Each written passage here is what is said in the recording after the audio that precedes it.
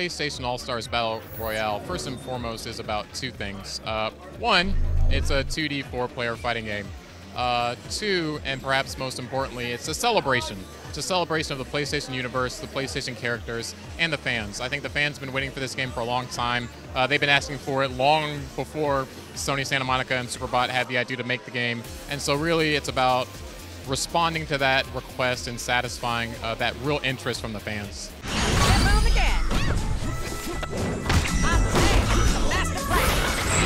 The basics of PlayStation All-Stars are that each character has about 24 attacks, couple of throws, some blocking, defensive mechanisms, and this really important system that we call the super system. So while you're fighting, all the characters build up energy, and that energy is displayed at the bottom of the screen on these meters.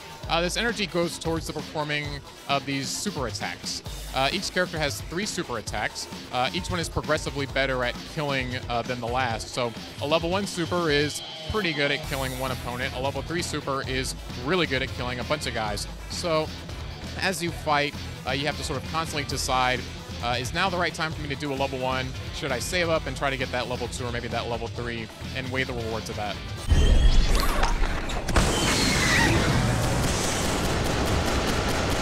So we have 2 main styles of play, match options basically in PlayStation All-Stars. One is the time-based playstyle, which is what we demoed today. In that one, we keep the score a mystery and you don't really find out until the end of the match. And then we have our stock play, which is each character has a set number of lives, essentially, a number of times that they can die before they're sort of out of contention. And we do display that during gameplay, but we kind of like, in the time-based matches, leaving it a mystery until the end.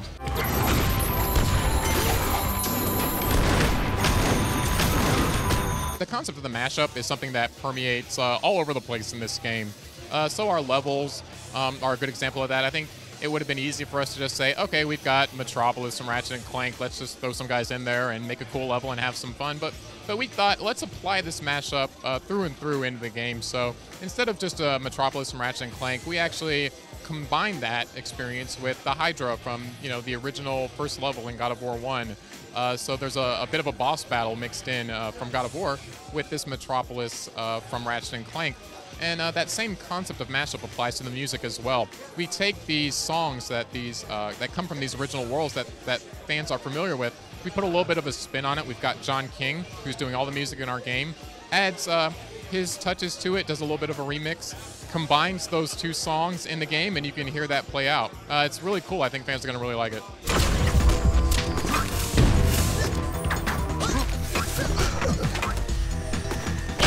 The levels play a very vital role in terms of the gameplay. They're always doing something, they're always alive. There's always something for players to pay attention to and respond to. In Metropolis from Ratchet & Clank, for instance, there's always platforms moving in and out, conveyor belts activating and deactivating, items being introduced from off-screen.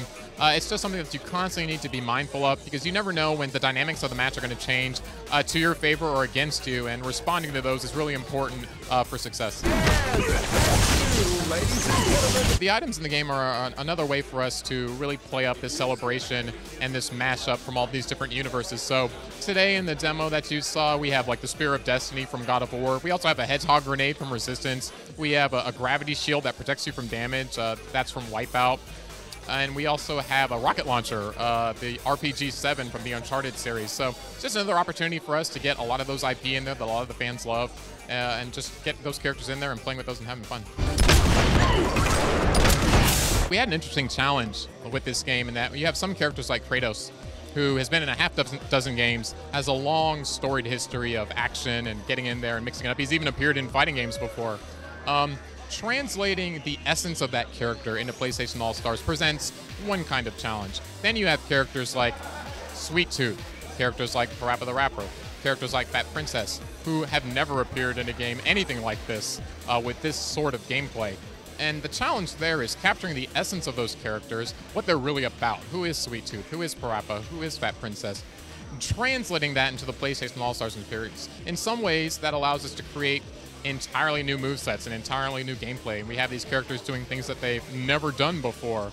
And that's a really interesting opportunity for us. We think it, while at the same time pays all the respect to the IP and those characters and what they bring, it also introduces something new, a new expression of sort of those characters. I'm a fighting game fan. I've been playing fighting games and loving fighting games for almost my entire life, and the legitimacy and the depth that's there in this, what is a very accessible fighting game, is something I'm really proud of. Good thing I'm wearing clean underwear. PlayStation All-Stars Battle Royale will be on the PlayStation 3 this holiday season.